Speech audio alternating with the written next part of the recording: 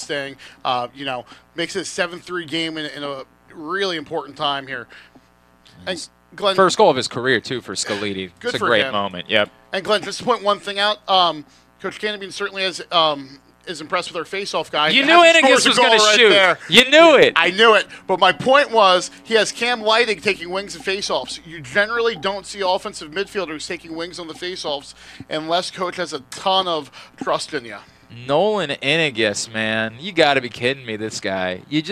The moment he picked that ball up with space, I don't care how many shirts came his way. You just knew he was going to goal. Third of the year, first of the game.